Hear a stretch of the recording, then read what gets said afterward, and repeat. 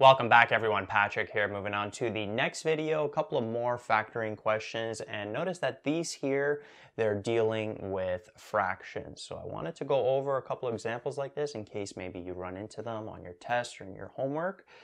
Now with fractions, personally, the first thing I do is I take all of the expressions and I express them in terms of the same denominator, the lowest common denominator. And then what I do is I factor out that denominator in order to have an expression remaining that doesn't have any fractions. And then you could just go into factoring that as you would with the previous examples that we did. So let me show you what I mean by this. So we got 6 over 5 x squared plus 19 over 5x plus 2. Now this 2 over here, I'm just going to put over 1.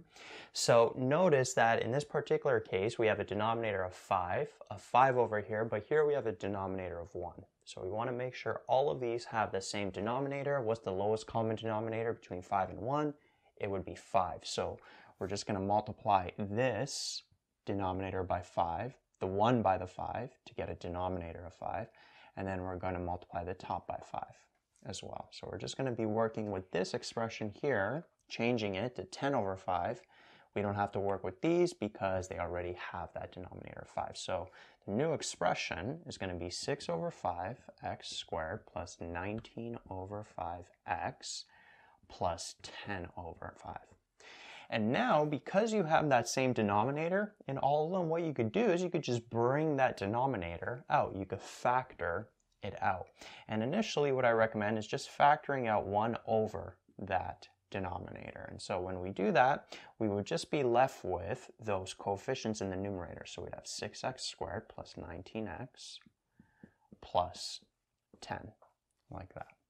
Right? So that's personally always the first step that I take. So let's take this and let's actually rewrite it over here just to give myself some more room here to work with this remaining bracket. So then what you could do is you could take this remaining bracket and then work with it. Notice that it doesn't have any fractions left. So it's just a nice initial way to get rid of any fractions. Right? So now let's work with this. What's the first thing we always check for when we're factoring a quadratic? Can we take out any greatest common factors? Notice between the 6, the 19, the 10, in this case, we can't. That's not always going to happen. Sometimes you will be able to take out a greatest common factor. I think that's going to happen in B and C. And if that would happen, as you're going to see in the next two examples, you would take that greatest common factor and put it over the 5. So instead of 1 here, this would be that greatest common factor. But in this case, there's nothing we could take out of this bracket further, so we don't have to worry about it. So basically the fraction in front is just going to be the 1 over 5. But you're going to see in B and C that's going to be different. So can't take anything out initially, so we just go into seeing whether we can factor with decomposition. So let's see that. Let's do the process. The AC value is 60, so we've got to find two numbers that multiply to 60 and then add up to that B value of 19. And that would be what, 15 and 4? Like that. So then we take those two numbers, decompose that B value, like that, and then we factor by grouping. So from these two, we could take out a 3x, so we'd be left with 2x plus 5.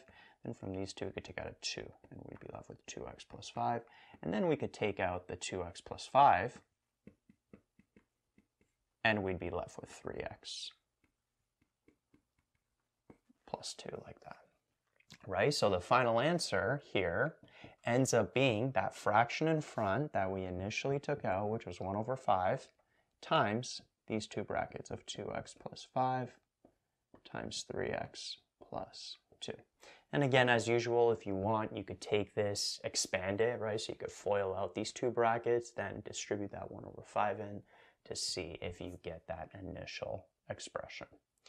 All right? So that's basically the process. So not too bad. It's just at the beginning, there's just that preliminary step of working with the fractions. So the next one will have 20 over 3 x squared minus 15. That's going to just be over 1, right? Because the 15 is by itself. X minus 25 over 6. So first step, change it all to be the same denominator. Notice between 3, 1, and 6, what's the lowest common denominator? Well, it's going to be 6. So we could take this 3 here, multiply it by 2. Means we have to multiply the top by 2. So we'd end up with 40 over 6 x squared minus this here, multiplied by 6, meaning the top we multiply by 6. So we'd end up with 90 over 6 x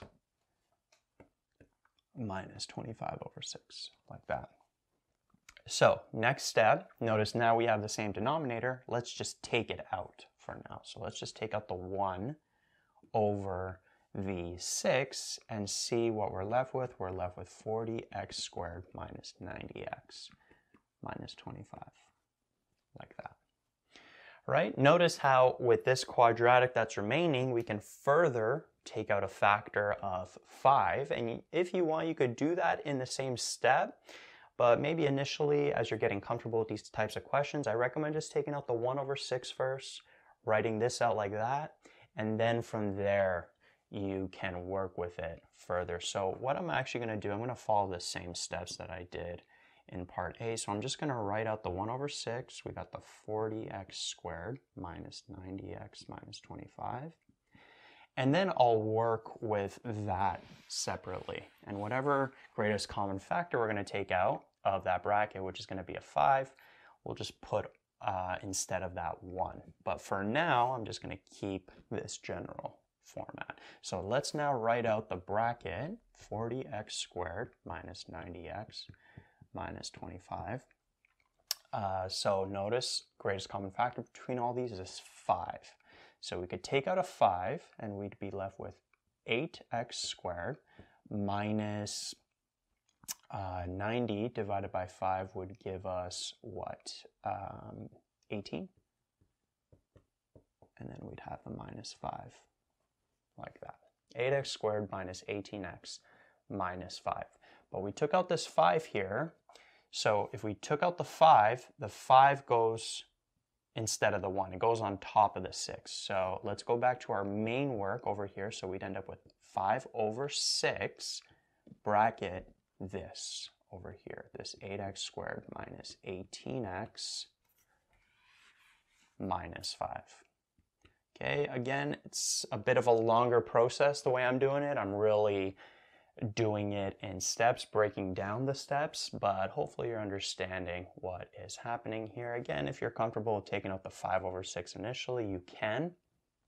But again, I'm just trying to break down the steps so you see clearly what is happening, how we're taking out these fractions.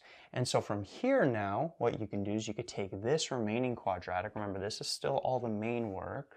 So over here, whatever I'm writing here, it's just some side work that we're doing.